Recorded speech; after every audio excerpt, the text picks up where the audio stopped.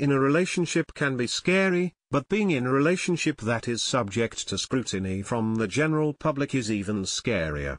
Unfortunately, this is the sad reality for most celebrities, and Hailee Steinfeld is not here for it.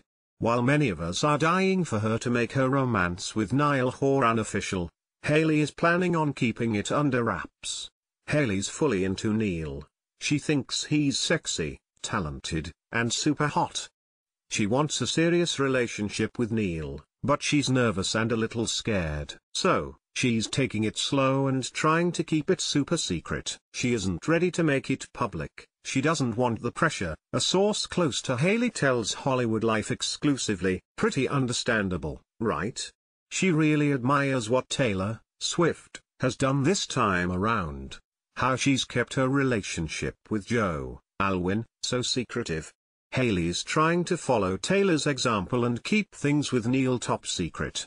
But it's not easy because she's really into him, and when they're together it's hard for her to hide it. Our source continued, now that we think of it, Taylor has done a good job at keeping her relationship with Joe pretty low-key.